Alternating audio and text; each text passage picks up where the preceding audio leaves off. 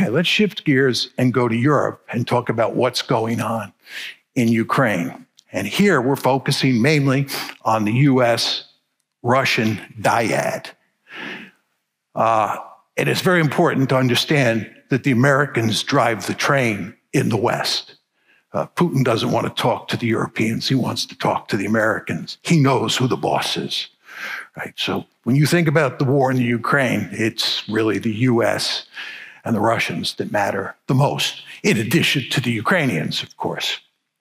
Now, the conventional wisdom in the West is that what is happening here is that Putin is an imperialist and he is bent on creating a greater Russia or recreating the Soviet Union. And what he is intent on doing in Ukraine is conquering that country, occupying that country, and integrating it into a greater Russia. And in fact, Ukraine is the first stop on the train line. When he's done with Ukraine, he's going to move on to other states like Estonia, Latvia, Lithuania, maybe Poland, who knows. But he is an imperialist at heart. He's an aggressor who's interested in building an empire. This is the conventional wisdom that you all know well. I would imagine that most of you believe this. My view is this is simply wrong.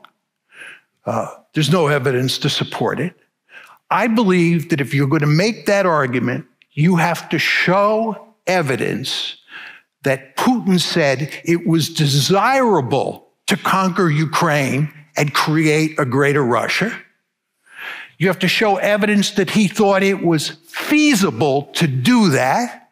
And you have to show evidence that he said that that's what he was doing. There is no evidence, and I want to underline that word, no.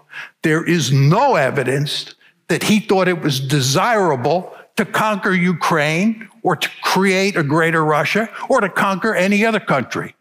There's no evidence that he thought it was feasible. And there's no evidence that he said that's what he was doing. Furthermore, he does not have the capability to do it.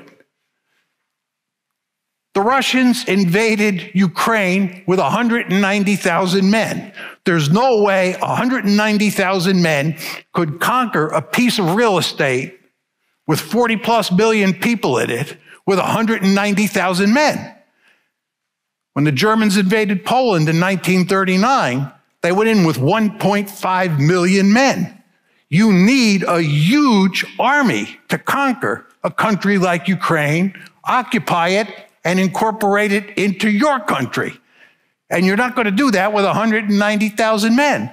Furthermore, this man, Vladimir Putin, does not have the Wehrmacht at his fingertips. You've noticed how poorly the Russian army performs. So you have a small army that's not the Wehrmacht. There's no way this army could conquer all of Ukraine. And if you look at the strategy that's been employed, my argument makes perfect sense. This is not a case of Putin acting like an imperialist.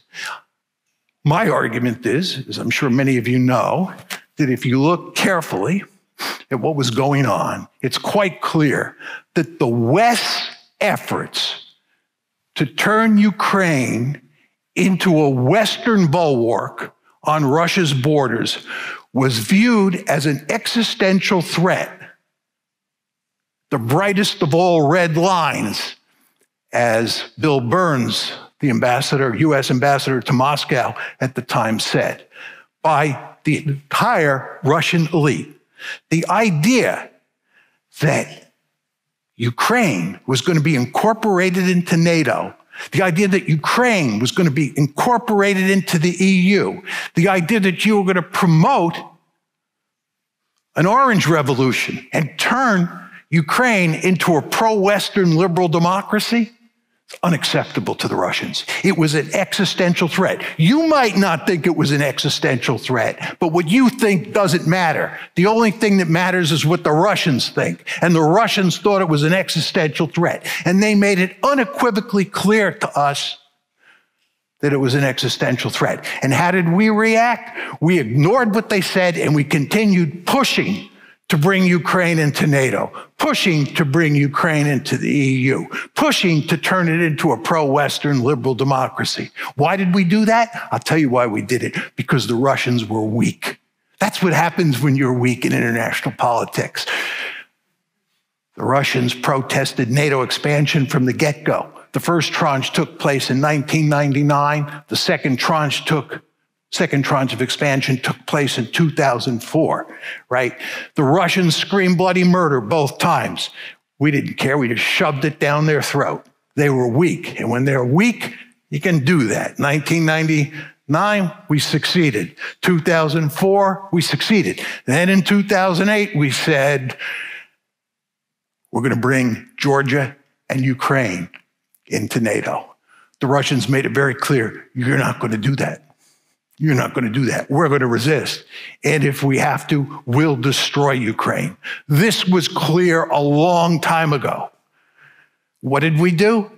We doubled down. We just kept pushing and pushing and pushing.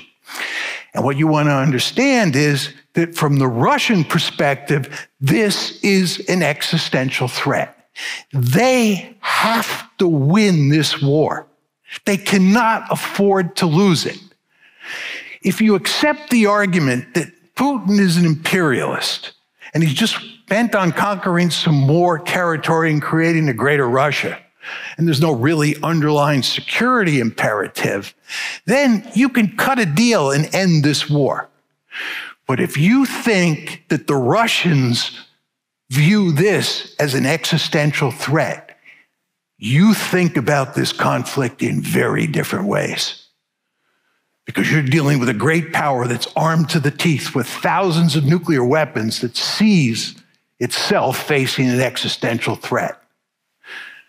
Now, that's my view of the Russian perspective on how this has to end. They have to win.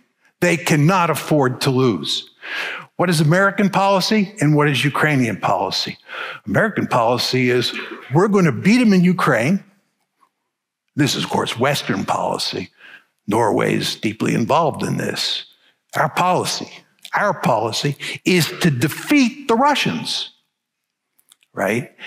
And also wreck their economy with sanctions. And also promote regime change and then put Putin on trial. And maybe even break apart Russia. This is their goal. We're going for victory. We think we can win in Ukraine. Putin has to win. We think we can win. And the Ukrainians, it's an open and shut case. Of course, from their point of view, they want to recover all their territory, and they want to weaken Russia as much as possible so that Russia can't pay a return visit. So the Russians are pursuing a clear-cut victory. The Ukrainians and the Americans are pursuing a clear-cut victory. What does this tell you? This tells you there's no diplomatic solution. There's no diplomatic solution to this one. This is why everybody basically understands that this is going to be a protracted stalemate, right? Or at least they think it's going to be a protracted stalemate. They think it's going to be a protracted stalemate because there's no solution. There's another dimension to this, the most worrisome of all, and that's nuclear escalation.